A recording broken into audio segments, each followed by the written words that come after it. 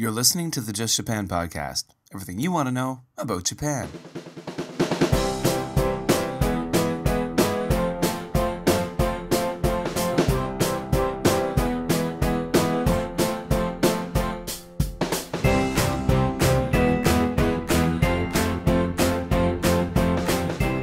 Well, hello everyone. It is your host, Kevin O'Shea, here with the Just Japan podcast, episode number 20.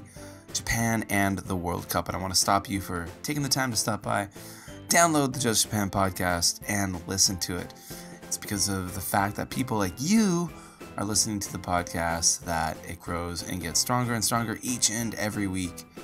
So, again, my name is Kevin, and I am the host of the Just Japan podcast. Every week, I bring to you a different topic about Japan, some aspect of living in Japan, Japanese culture, Japanese history, media in Japan, and this week it happens to be about Japan and the World Cup.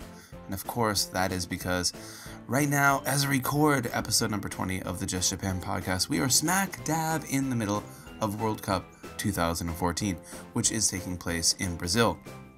Now, when you listen to this, maybe some of the information might be a little bit dated with regards to the specific matches, but I think if you're interested in Japan at all, you're definitely going to be interested in the topic this evening, and of course the interview we have.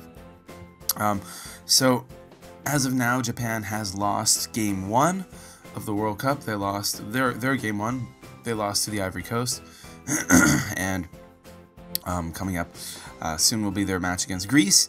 And well, who knows what's going to happen after that? Who knows? Well, who knows what's going to even happen with that match? But we do talk about it this week on the Just Japan podcast, and I've got a very interesting guest. Liam Carrigan, and he is someone who agreed to stop by and talk about football, soccer. He knows a lot about the topic. He now lives in Japan. He's from Scotland and has a lot of experience working as a freelance writer for a variety of different publications in Scotland and the UK, writing about soccer, writing about football. He also hosts a podcast about soccer. So definitely someone who knows a lot about the topic, and it was great to have him on to talk about the World Cup. Because, I mean, I'll be honest, guys, I'm a fair weather fan. I wouldn't even call myself a fair weather fan. I am one of those people who becomes a soccer fan once every 4 years during the World Cup. And I am Canadian, and Canada hasn't been in the World Cup since 1986. So obviously I'm not supporting Canada. And I am here in Japan. I have a Japanese wife. My children are half Japanese, so you probably can assume that I am indeed supporting Team Japan. So again, I want to thank all of you for taking the time to listen to and download the Just Japan podcast. Remember, you can support the Just Japan podcast over on patreon.com. The link is in the show notes at busankevin.com. Go to busankevin.com and look for episode number 20 and check out the show notes. The link's there. Okay, I also want to thank you for downloading the show. Remember, you can listen to the Just Japan podcast by subscribing on iTunes. And remember, if you do use iTunes to listen to the Just Japan podcast, I would really appreciate it if you could take the time to stop by and leave a review and also give us a rating. That really helps us in the iTunes world. It helps the show pop up more. It helps us draw more attention to the show and hopefully get more people listening. Now, if you don't like iTunes, you can, of course, listen to us on Stitcher Radio. Just do a search on Stitcher, and you'll find us. Stitcher has a free app, which you can use on your iOS device or your Android device. So there you go. You can also, if you don't like either of those methods, you can listen in the Libsyn web browser. Libsyn is the podcast hosting service that I use for the Just Japan podcast. And, of course, all those links are in the show notes at busankevin.com. So go check it out. Now, as I've already mentioned, we are smack dab in the middle of the World Cup season, and to be honest, I don't know very much about soccer, or football, as many people call it. Here in Japan, it's called soccer. So, and I'm a Canadian, we call it soccer. So for that sake, I will refer to it as soccer. But again, since I don't know a lot about the topic, like I said, I'm the kind of person who becomes, and there's a lot like me. I become a soccer fan once every 4 years during the World Cup. I brought on someone who does know a lot about soccer, not just the World Cup itself, but knows a lot about soccer in Japan and a lot about the Japanese squad.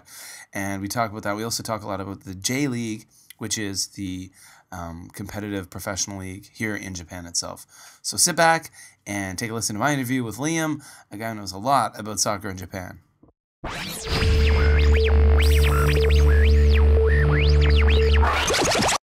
So everyone, I just want to thank you for stopping by and listening to the interview portion of episode 20 of the Just Japan podcast, Japan and the World Cup.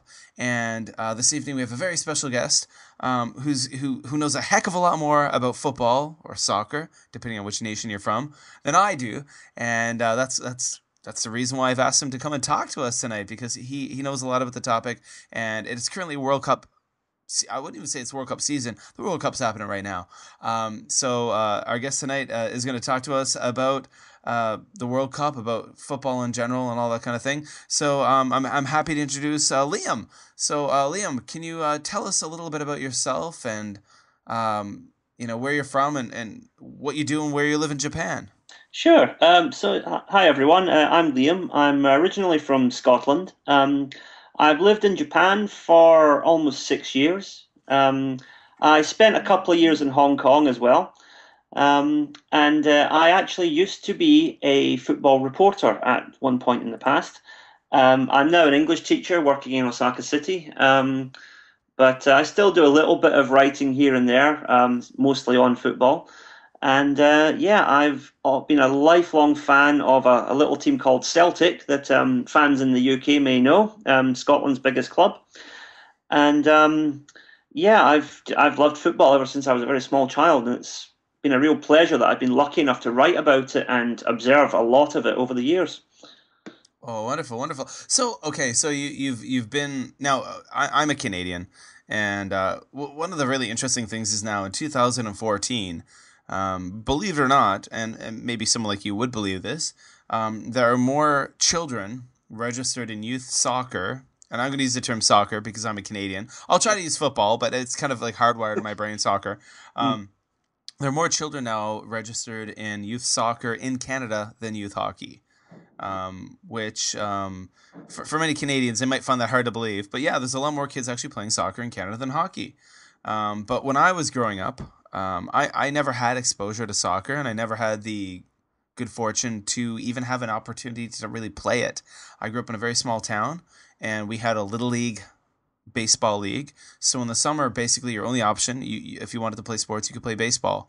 And once it got too cold for baseball, kids played hockey. And that was really the only two options where I grew up. So, I mean, for people, and you don't have to go into this too in depth, you're from Scotland, I'm from Canada. For those who are from America, Canada, North America listening, and I hate to kind of sound a bit of like a North American bumpkin when I ask you this question, but how big is soccer? It's football. Well, in Scotland, I would say that for many people, it's like a religion. It's okay. A lot of people. If you're Christian, you go to pray in the church on a Sunday. If you're Muslim, you go to your mosque. If you're Jewish, you go to your synagogue. If you're in Scotland, you go to the stadium. And it's been like that for pretty much for most of the last 120 years or so.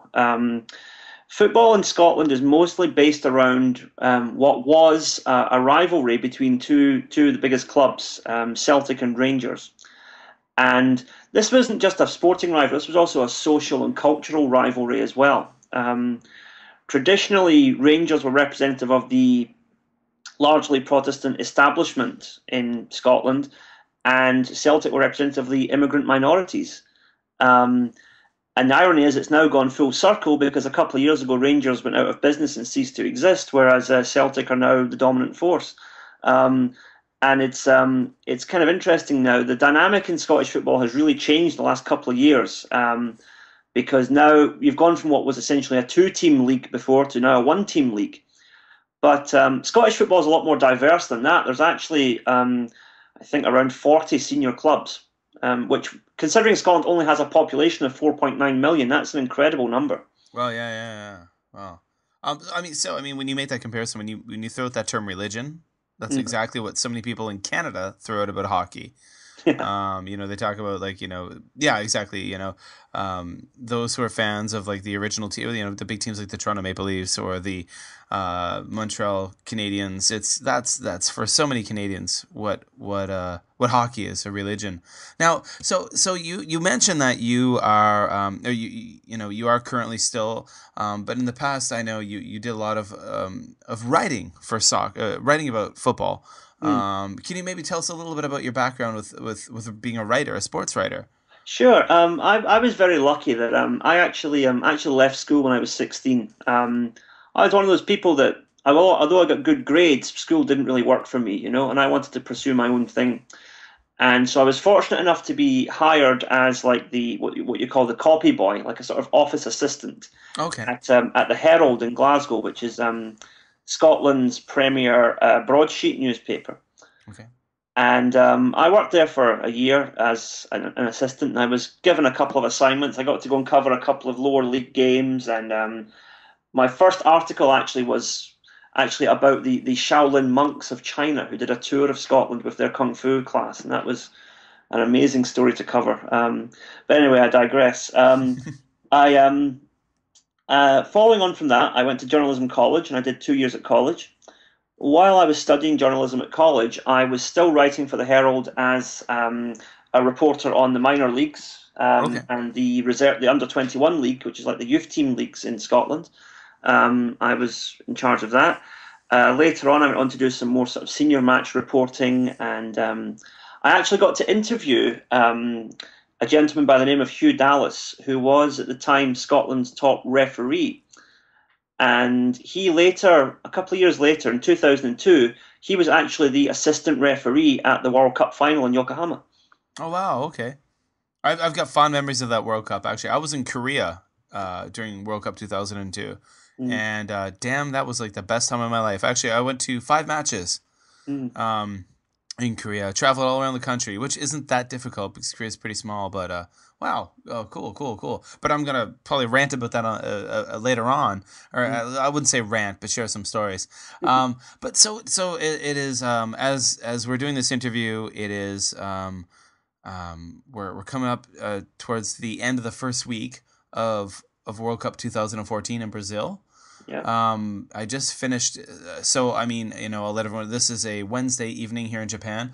I just finished watching some highlights of the Brazil-Mexico game, where they tied 1-1.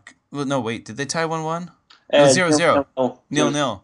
Right. And I know Korea and Russia tied 1-1, and one other score from today, which is eluding me. But nonetheless, we're in the midst of it. Now, Japan had its first match, didn't do so well.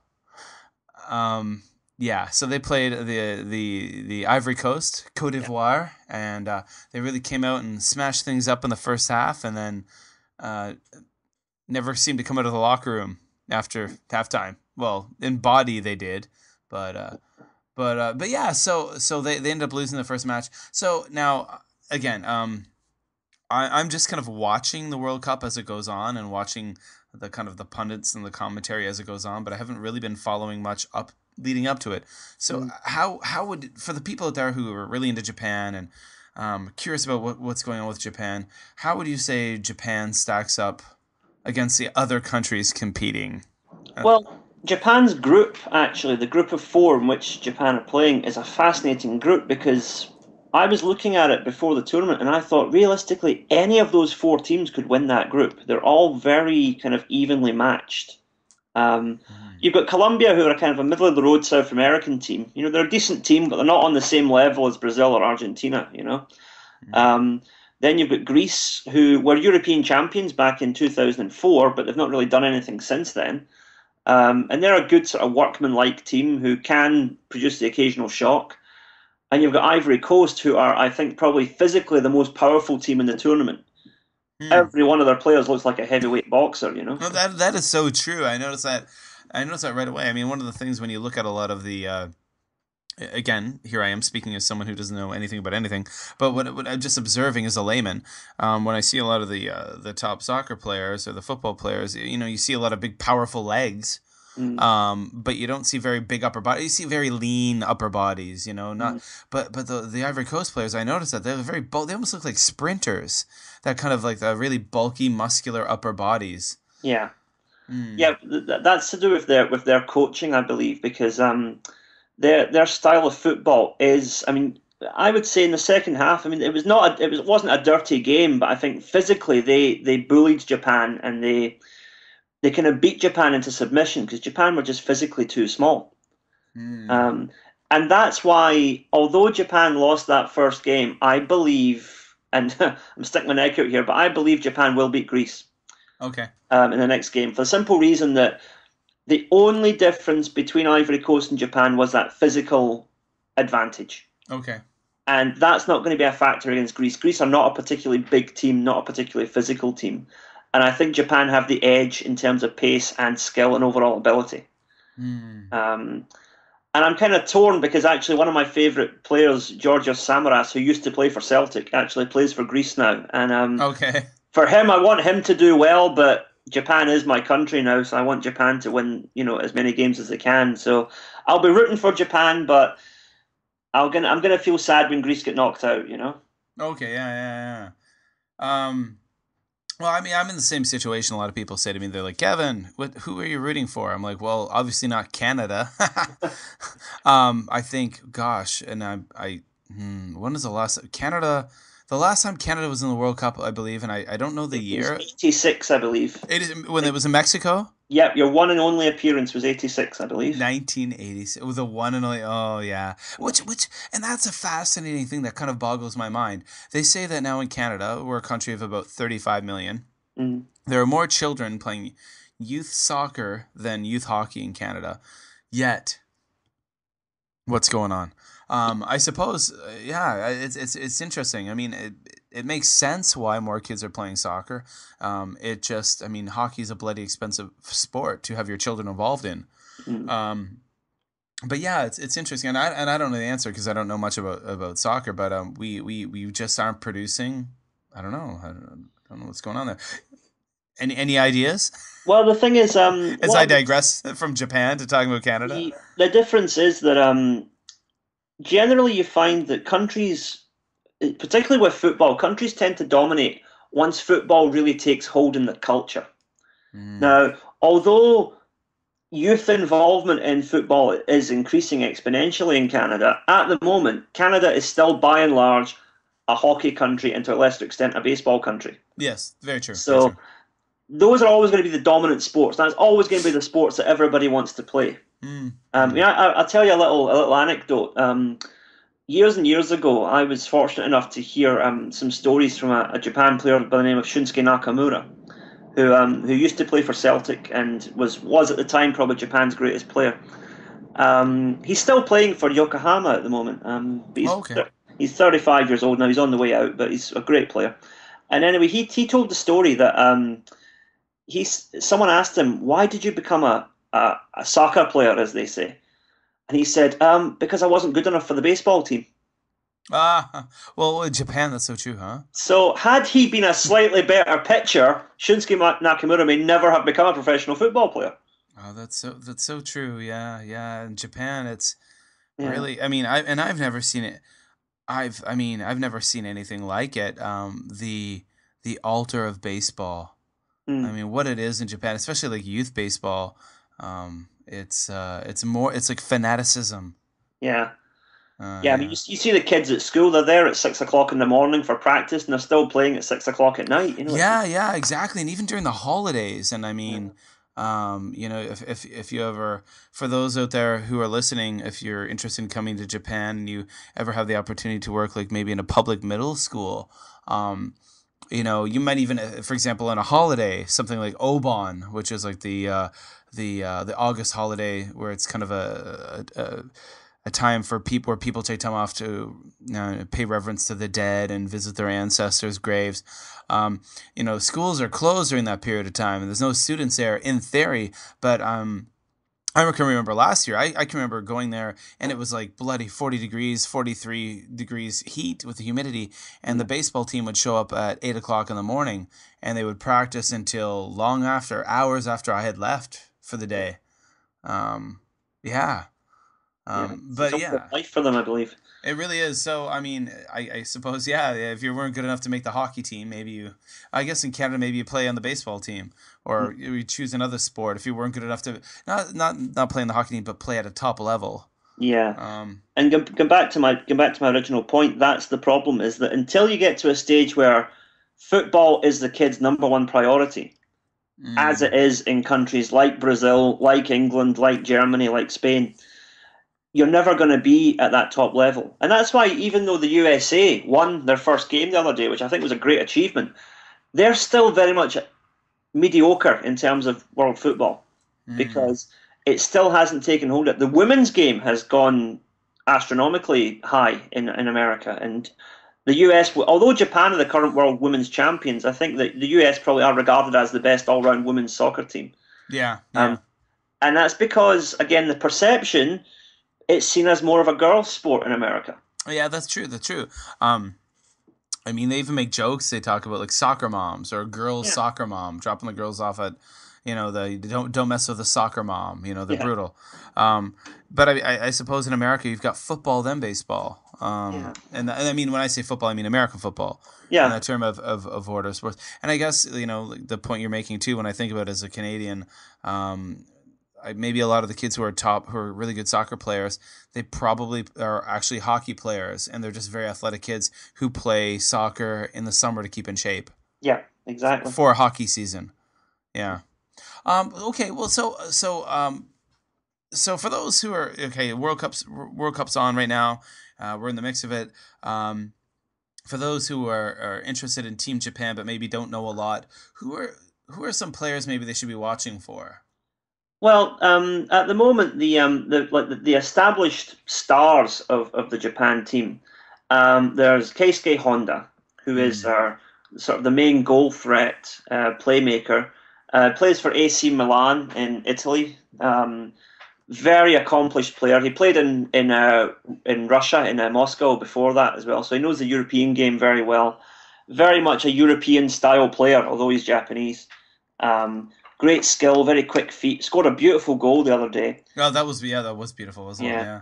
And then also backing him up, you've got Shinji Kagawa of Manchester United, who again spent a bit of time in Germany before he went to Man United.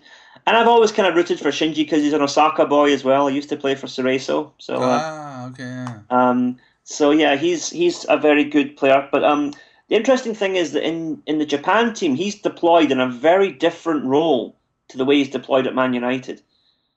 Man United play him almost as like a winger or like a midfielder, whereas in Japan he's almost like a second striker behind Honda. Oh, okay. Um, so he's got much more license to come forward and attack in the Japan team, and I think Japan's style is very open and very aggressive in that sense. It's great to watch, even when Japan don't win. They're very rarely a boring team. Hmm. Um, and in terms of going a bit further back in the defence, you've got Nagatomo, who plays for Inter Milan in Italy. Okay. Very accomplished fullback, very good crosser of a ball, very excellent positional sense. Just your typical all-round classy European defender. And very, very, very skillful player. And he's got a real good eye for a pass as well. He thinks nothing of spraying 40, 50, 60-yard passes. He really knows how to play the game well. Nice, Um, nice. and I would say one to watch for the future is a young man by the name of Yoichiro Kakatani, Okay. who currently plays for Cerezo Osaka. I'm a little bit biased in that sense because Cerezo is my Japanese team, but Kakatani has all the tricks. He's got all the skills, strikes a beautiful free kick, got a powerful shot on him, can dribble, he can shoot, he can turn very quickly, he's got brilliant pace. He's very much like a younger Shunsuke Nakamura. He reminds me of Nakamura when he first came to Celtic all those years ago. Okay. And he's still only young. I think he's only 22 or 23 years old. I think he could be the next big Japanese to make a move to Europe, possibly after the World Cup. Oh, okay. Oh, cool, cool. So there you go, folks. Those are people to definitely look out for. So okay. Now, one thing I was thinking about when I was putting together some questions to ask you about football in general in Japan and this and that.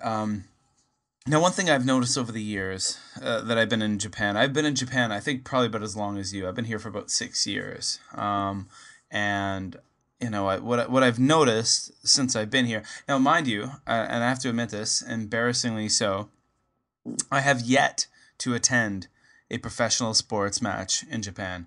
I have not been to a Hanshin Tigers baseball game. I haven't been to a Vissel Kobe game. Um, I had actually tickets to a Vissel Kobe game 2 weeks ago, but then my son got a really high fever and I couldn't go because we were going to go with the family. One of the things that happens when you've got little kids. But what I've noticed when I've gone, for example, I've been to some live shows, some different concerts and things in Japan. And I've noticed that, for example, like when a band is like rocking it out and they're playing hardcore, and if it was like a Scottish audience or a Canadian audience, the crowd would be just going wild. But yet in Japan, they're very subdued and they almost just kind of stand there in a very kind of uncomfortable, awkward way. Now, I don't know if it's always like this. Maybe it's not. But how would you describe Japanese football fans Well, compared to other? Yeah. they have every bit as much passion and energy for the game as European fans do. Okay. I was lucky enough to go to a game a few years ago now, but it was FC Tokyo against Jeff United Chiba, Okay. and this was in the arena in Tokyo, and the crowd must have been about maybe. I mean, the stadium was only about half full, maybe about 40,000 people. Because I think the stadium's capacity is probably about 70 or 80,000. Okay. But the noise they made was fantastic. I mean, it was only a small group of fans. You have like your hardcore fans, and they're the ones who make all the noise. They start all the songs. Yeah. Quite a lot of their songs are borrowed from English and other European teams. They do a fantastic rendition of "You'll Never Walk Alone," which is actually a song Celtic fans sing. Oh, yeah, I've heard of that. And it was really interesting because the day that I went there, actually, that particular day, I think they do this once a year. The J League had a promotion. It was British Football Fan Day. Okay. So on that day, if you showed a UK passport, you would get in for 500 yen. Oh, really? Okay. So me and about 20 of my friends went to this game. I mean, I'm going back about 6 or 7 years here, but we went to this game, and it was great atmosphere. I think it ended up 6-2 to FC Tokyo. Really entertaining football. The fans were amazing. The singing, the dancing, all the music they brought as well. They had their own musical instruments and they were banging the drums. And interesting difference though is that there's a lot of beer consumed. And Okay. in Scotland, for various reasons, consumption of alcohol in the seating areas of stadiums is not allowed. Well, I think there's probably a good reason for that, though. Yeah, well, there was a riot about 30 years ago, and it's been banned ever since. Yeah. But yeah, it's interesting the idea to actually sit and have a beer at the game, because that's just something you can't do in Scotland, Oh, really? Oh, wow. Though that's definitely something you can do in Canada. I mean, now things don't always turn out well with that. We had an incident. For example, I mean, in hockey, you've always been out with some beer, but the Vancouver riots a few years ago after the NHL, the Stanley Cup playoffs or championship, Vancouver lost, and that was pretty damn ugly. Everyone always paints pictures of Canadians being, we're just a good people, eh? And we never cause any trouble, eh? Because we're Canadians and we like everyone, eh? But there's a lot of people who certainly didn't like civil order during that time of looting stores, setting cars on fire, beating the crap out of people. But yeah. I mean, the thing is, I mean, as well as I do, I think with Japanese society and the way Japanese people are, with kind of following, I don't know, how should I say, rules, societal norms. Although they do drink and they enjoy that, they would never get out of control. The social conventions here are just totally different. Absolutely, yeah. The idea of getting drunk and going crazy is something that you in Canada or in Scotland it's dismissed as youthful exuberance, whereas in Japan that would be severely frowned upon. Well, I mean, this is a country where they actually have, although they're not, they're not ubiquitous by any means. There's vending machines where you can buy cans of beer, you can buy alcohol, and and there's no like ID system for them. No. Like anyone could just throw in some coins and buy alcohol. Are they abused? No. No. Do people break them open and steal all the alcohol? No. Do people put chains on them and drive away, dragging them behind their truck? No. No. But they would in Canada. Yeah, and they would in Scotland too. Yeah. But the other interesting thing, actually, just to look at a different facet of the Japanese football fan, is that I guess it's the same in Canada with your hockey and your baseball. But in Scotland, we follow a team. Absolutely, yeah. I'm a Celtic fan. My family are all Celtic fans. Other guys are brought up to support Rangers or Hibs or Hearts or Dundee United or Aberdeen. You're brought up and you're taught that's your team, that's who you support. Doesn't matter who's playing for them. Whereas in Japan, there's a lot of fans. Now, there are people who support teams, obviously, but a lot of fans who follow players. Oh, okay. So they'll move from team to team with a player? Yeah. Like when I first moved to Tokyo, I had a friend who was a Beckham fan. Okay. And so when I first met her, she had the Manchester United shirt on, and she was, oh yeah, love Beckham, love Manchester.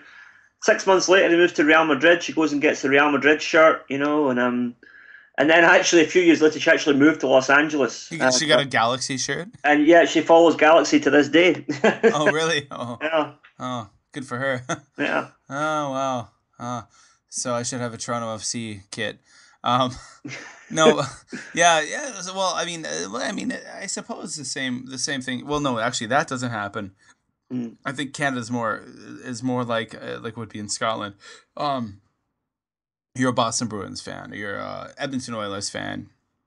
You follow the team, or heaven forbid, you live in a small area where people only go for a couple of teams, and you follow one that's outside of the norm. I grew up in a very small town where none of us really had any access to any of the teams aside from watching them on TV. But Eastern Canada, we have the original 6 teams of the NHL. A lot of people went for those. Most of the people I grew up with either liked the Montreal Canadiens, the Boston Bruins, or the Toronto Maple Leafs. And I happen to really love the Pittsburgh Penguins simply because I was a fan of the Mario Lemieux, the great hockey player. It's funny, actually. I used to follow the Pittsburgh Penguins for a while as well. Okay. Well, so I loved the Pittsburgh Penguins because I loved Mario Lemieux, and there was a guy named Paul Coffey. And I actually, my nickname, no joke, through by a lot of people in my town, a lot of the guys my age and older, all the way through junior high school and high school, they called me Penguin. Because I was the only guy. Yeah. So hey Penguin, what's up? Hey Penguin, how'd they do last night, Penguin? So they just called me Penguin. But what are you gonna do? Could have been worse, right? Yeah. So it could have been a lot worse. So now, as far as the professional soccer league in Japan goes, now you've already mentioned like teams like Yokohama, Osaka. I live in Kobe. I'm a fan of. I don't really follow too much, but in a way I do now. But I'm a fan of Vissel Kobe.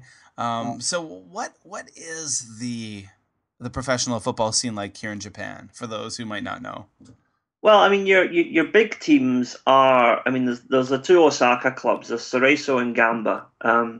Gamba probably have the bigger support, but Cerezo recently have been doing better because Gamba were actually relegated a couple of years ago. I think they came into J1 this season. They're back in the top flight now, but they did spend one season in J2. So, and then up towards Tokyo. The Tokyo clubs are not actually that strong. FC Tokyo are kind of mid-table. I think Tokyo Verdy are J2. And then your big club up there is Urawa Reds. But I must say, personally, that's not a club I have a lot of time for. Is that Sendai? No, Sendai's further north. Urawa is actually in Saitama Ken. Oh, okay. So it's just north of Tokyo. But Urawa's fans are... Are those the ones that had the controversy recently where they had the Japanese-only signs hanging above the bleachers where they were like, no foreigners are allowed here? Yeah, and the thing is, it's not the first time with them. That's the first time they've been caught, but they've been at it for years. In Europe, there's a similar problem. There are certain teams that attract a kind of a fascist element. I mean, in England it's Chelsea who attract a lot of that, and Millwall to a lesser extent. Okay. Um, in Spain it's Real Madrid, and again Atletico Madrid as well. Where when they have players who are not of a who are minority players, they Well, it's yeah. I mean that's one issue, but yeah, supporters. it's not overt racism, but those people aren't exactly made to feel very welcome. Let's put it that way. Mm. I mean, there was never anything as on the nose as oh, Japanese only, But Yeah, so for those of you who aren't familiar, this team out of Saitama, is that right? yeah, They had actually put up large signs written in English over their bleacher area saying Japanese only, which basically I'm assuming meant if you're a foreigner, you're not welcome in this area of the stadium. yeah. It was also targeted at. I believe the team they were playing that day had a Korean striker. The team they were playing against had a Korean striker, and Okay. it was specifically to hurt him as well. But of course, it was a general target at all foreigners, I think, which is a shame because a lot of foreigners like myself, we love the J League, and Hmm. I think it's sad that this very very very small minority, because as you know, the 95% of the people in Japan are wonderfully welcoming, warm people Oh, who absolutely. welcome the chance to get to know foreign people and to know other cultures. But you have this less than 5% of bigots who are sadly attach themselves to clubs like Urawa. So, Hmm. um, And they were penalized, weren't they, by the J League? yeah, I believe they had to play a game behind closed doors, which Yeah. cost the club about 25 million yen. Mm. Yeah, yeah. No people were allowed to play. No fans are allowed to come in and watch. Yeah. Um, yeah. Well, it's sad that unfortunately things like that happen in many different sports, not just soccer or football. Um, as far as J League, that's what they refer to the professional league, the top tier league, J League here. Would you say it's a good quality of football? If you were a European fan, if you're a fan coming from South America, Latin America, if you were to come here to Japan, would you enjoy watching a J League football game? Well, the thing is, I would say it's not the most technically accomplished football. It's not on the same level as Barcelona, Real Madrid, or whatever. But it is every bit as entertaining. Okay. You'll see a lot of goals. You'll see a lot of action. You'll see a lot of energy and passion from these players because they're all hungry. They all want to go on and hopefully play in Europe in the future. Um, it's a great league to watch young talent emerging. Nice, Um, nice. and it's also a great league to just because the other thing about it, which I love about the J League, is if you look at the last 10 years, over the last 10 years, there's about 7 or 8 different clubs have won the championship. Mm. There's It, no it, dynasties. It's not boring. no, I mean, as I said, in Scotland, it is at the moment it's Celtic and that's it.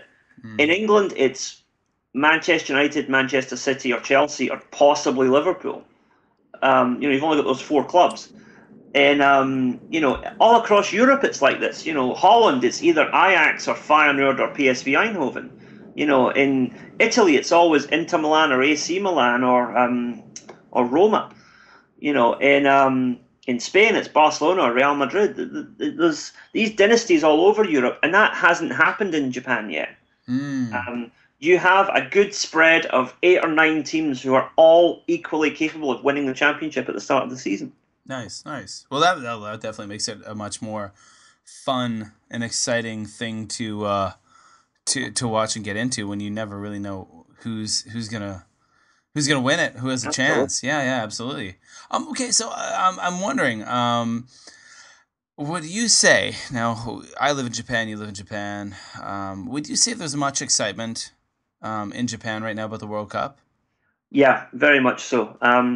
Even people who don't usually bother with football, um, the World Cup seems to ignite something in people. I think maybe it's a sense of national pride or it's a sense of, everyone having a common goal. But for example, in my school where I work, teachers who never even talked to me before are like, "Oh, Liam, what do you think about the football? What do you think the score's going to be today?" They're suddenly interested in football because the World Cup's on, and Oh it's yeah. great.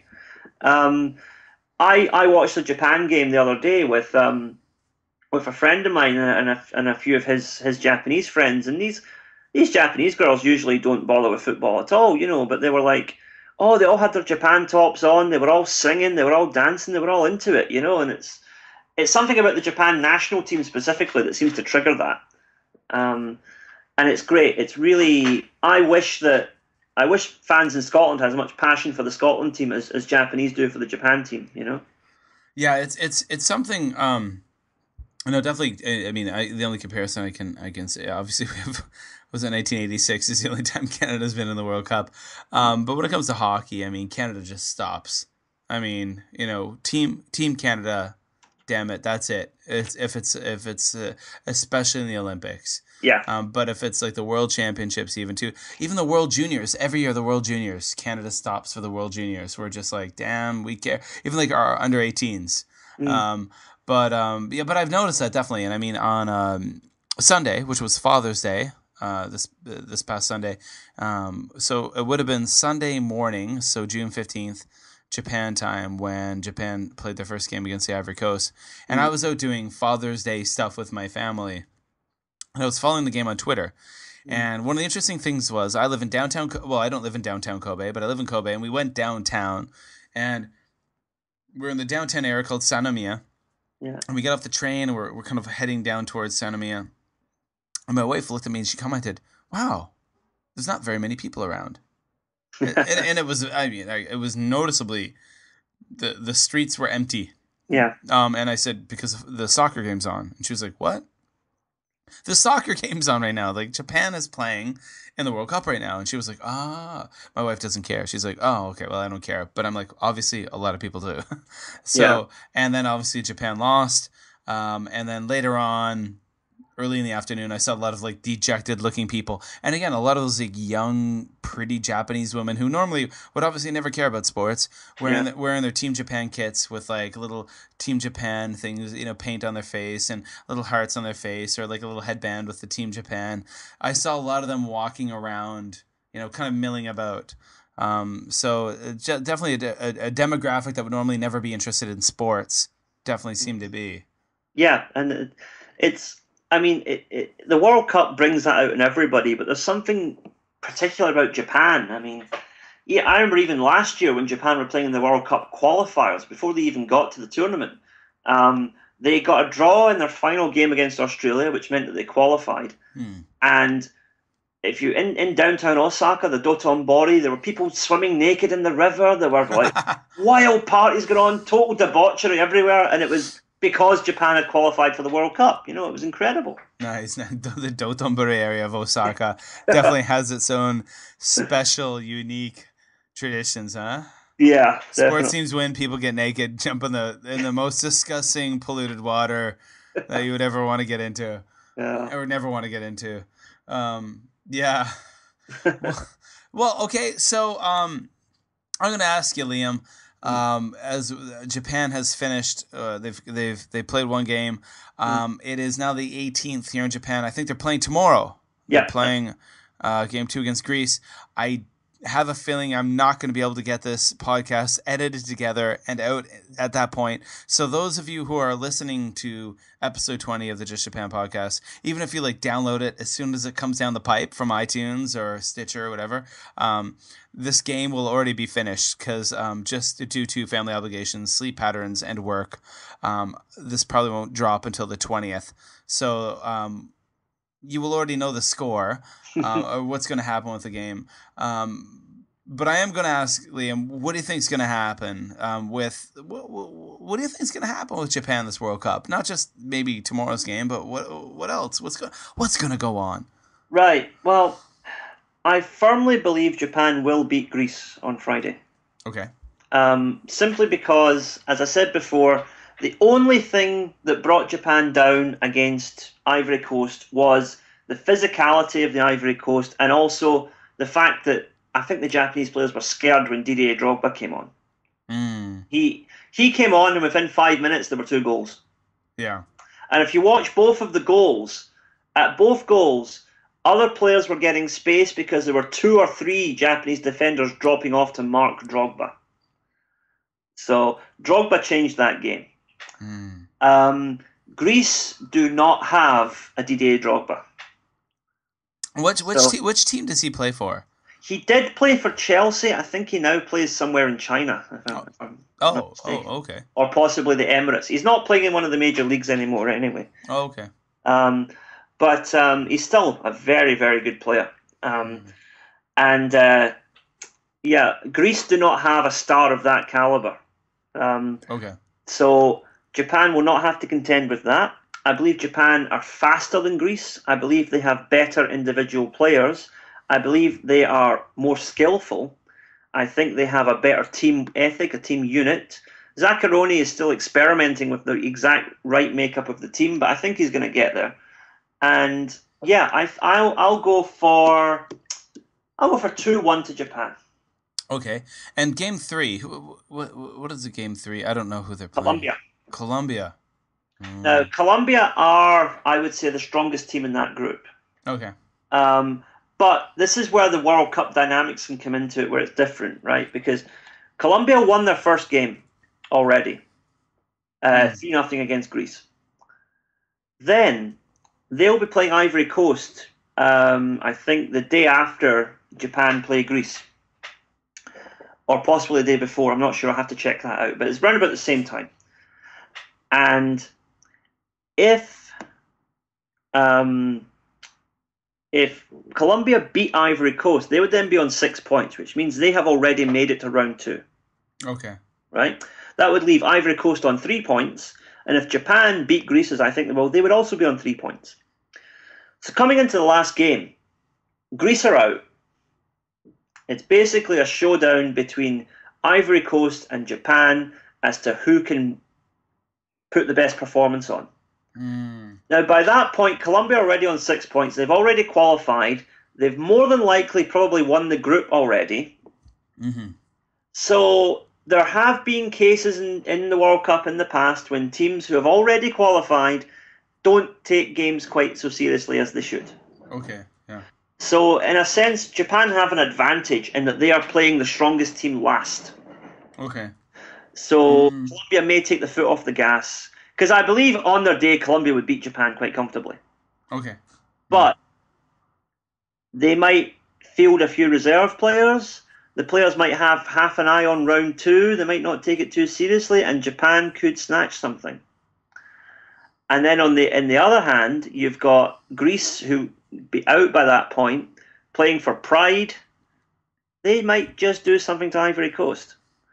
At the moment, I'd say it's 50-50 whether Japan will qualify for round 2 or not. But I've just got a feeling they might do it. I think they'll beat Greece, and I think they'll possibly take a draw or maybe even beat Colombia. And if they do that, and Ivory Coast fail to beat Greece, as I think they just might, then Japan go in second place and probably would play Italy in round 2. Well, let's keep our fingers crossed. Because I definitely want to see Japan progress past the first round. Absolutely, because that's just going to make... I mean, we're both living in Japan, and that's going to make our time here even more fun. Yeah. You know, it's a lot more fun to watch the excitement of the people. And I mean, I know how it is back home in Canada when it comes to hockey too, obviously.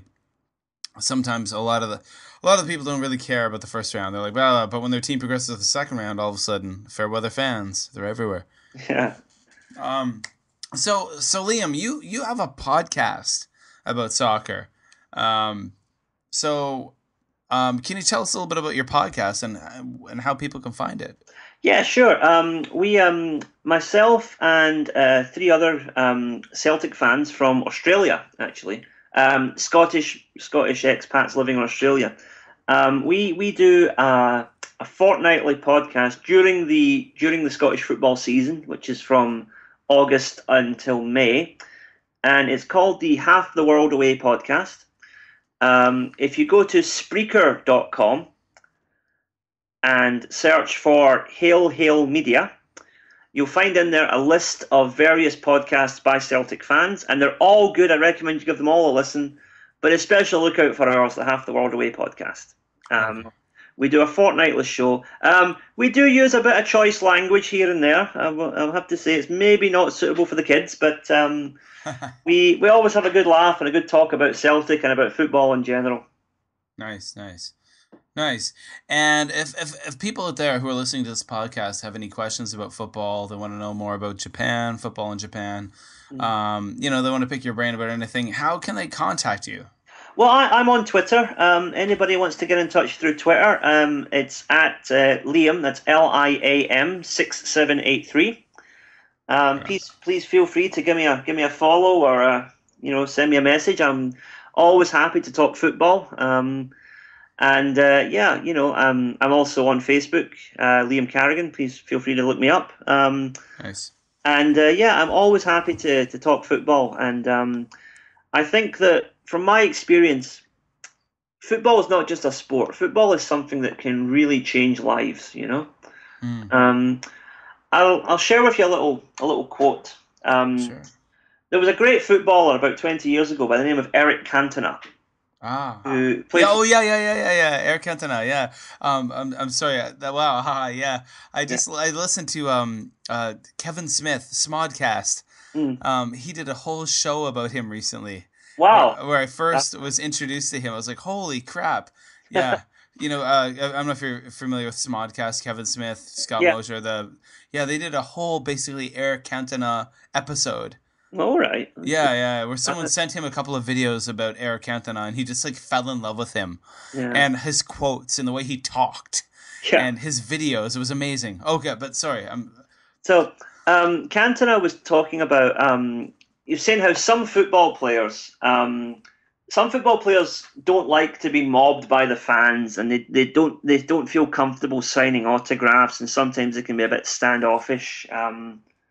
In fact, I'll name and shame here. Robbie Keane, the Ireland international, is one of the most ignorant men I've ever met in my life. The way he treated some fans who asked for his autograph was frankly disgraceful. But anyway, Cantona, um, he gave a famous quote. He said, for Eric Cantona, it's 10 seconds, but for that child or that individual, it could be the greatest moment of their life. Mm, And I think that's beautiful. That just sums up the respect that football fans have for their idols. And it mm, also sums up what a great man Eric Cantona is, that he realizes the impact he can have on people's lives just by saying hello to them or signing a bit of paper for them. mm. Yeah, It really is. It's a beautiful thought. yeah, that is. Wow, amazing. Yeah, that's so true. Yeah. Oh, awesome, awesome. What a great way to end it, good sir.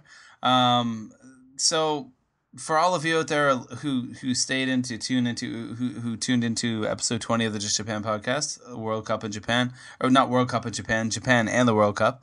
The World Cup was here, but that was several years ago. Thank you for listening, and that's it for the interview portion of the show.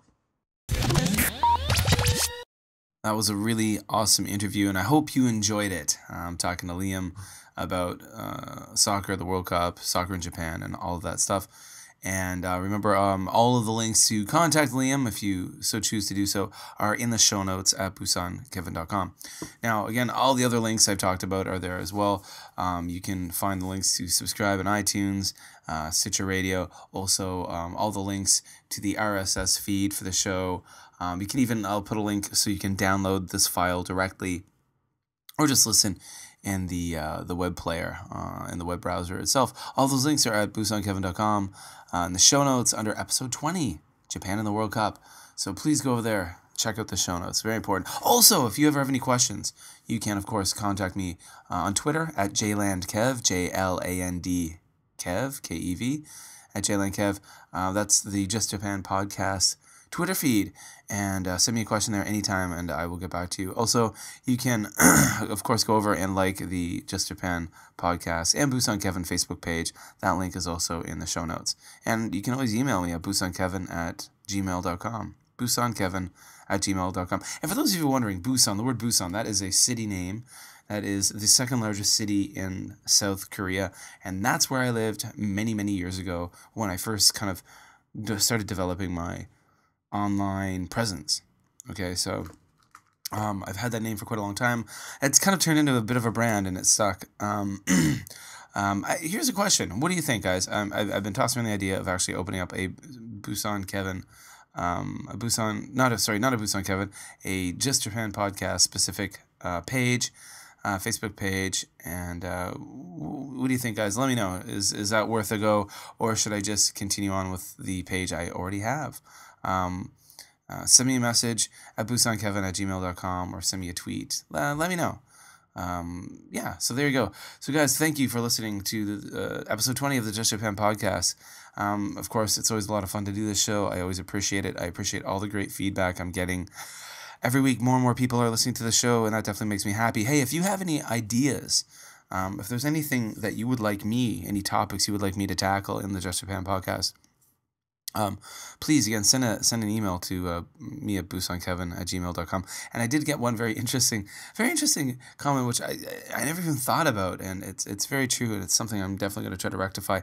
But one listener mentioned, hey, how come you don't interview women? And I thought to myself, wow, you're right.